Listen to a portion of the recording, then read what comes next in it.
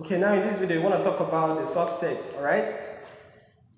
Now, by definition, we have that a subset B of a set A, so if B is a subset of A, then it means that B contains some element of A, alright? Or we can say B contains every element of A. Yeah, so if B is a subset of A, it means that now primarily, okay, it means that B contains some, not all elements of A, right? Or there are other definitions that we will have in which we will say that B contains some element of A or every element of A, as I have written, okay? I'm going to explain that later, but let's just focus here first. Just understand the meaning of subsets. Okay, so look at this diagram.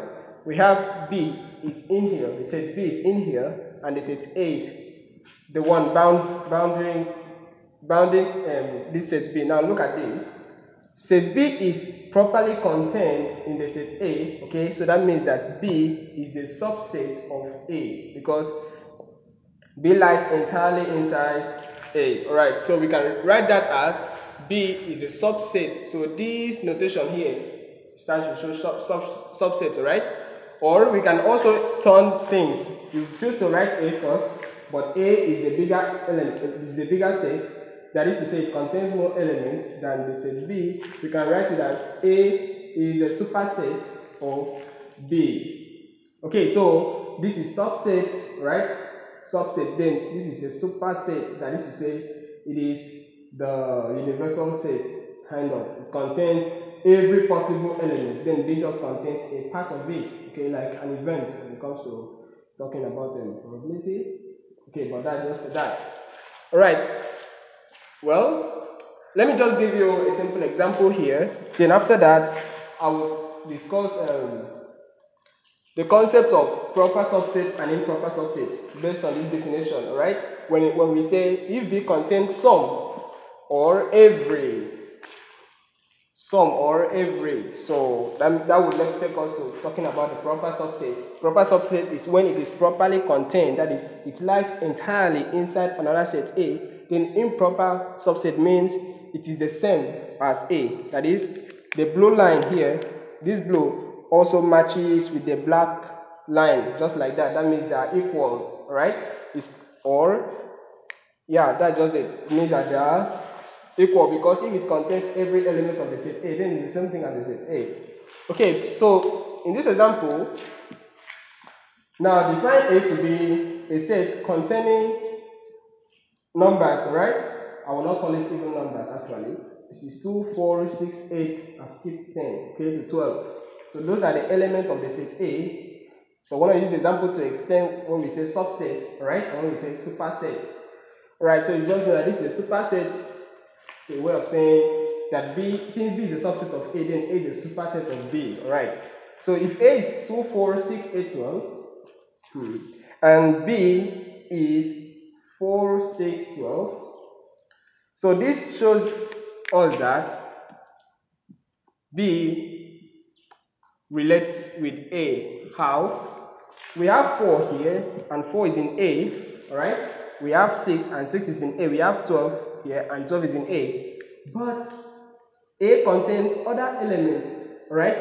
Like 2, it contains 8. Of which B does not contain, right? That means that B is a subset of A, which implies that A is a superset of B. Another example here, be very careful with this one. We have 2, 4, 6, 10. Here's the question for you. Is C a subset of A? Look at it. This is 2, 4, 6. Well, if it stopped here, it would be the same thing as this, but no. If it stopped here, okay, if it stopped at 6, we will say that C is a subset of A, but we've included an element, 10.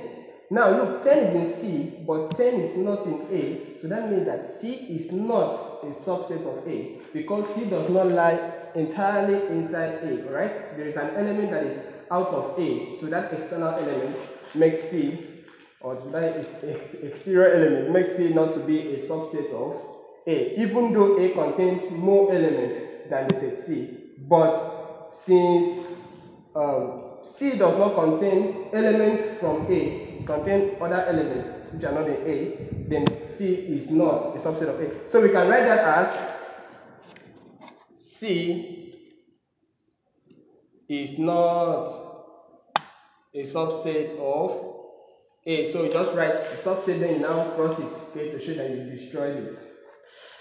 Alright, so another thing here is to consider this set D. This is very, very nice. We have D to be 1, 2, 3, 4, 6, 8, 10, 11, 12. We're just writing it scatteredly. Someone asked me, how do you get this like kind of sequence to generate this? Well, I'm just doing to illustrate to you guys, alright? So don't question me on this. Actually, so D is all of these. Now, is D a subset of A? D contains 1, A does not. So automatically, D cannot be a subset of A because D has an element that A does not have, which shows that D has more elements than A. That is what it means actually, without even looking at it first, or without even looking at other things. It shows that D may have more elements than the set A. So 2 is here and 2 is here, 4 is here and 4 is here, 6 is here and 6 is here, 8 is here, 8 is here, 12 is here, 12 is here. But D contains more elements than the set A, not in terms of number, like in terms of cardinality, no, but the terms of the element actually, okay, the element itself. So D contains more elements than the set A. This shows us that D is what? Is a superset of A, okay? This also tells us that what? A is a subset of D, alright? So that is just it. Okay, so that is more about subset. So we will stop here, and in the next video, I will talk about proper subset and an improper subset, alright? So maybe I will keep this definition, and then I will just try to discuss the difference between a proper subset and an improper subset. Okay, thanks for watching, and move over to the next video.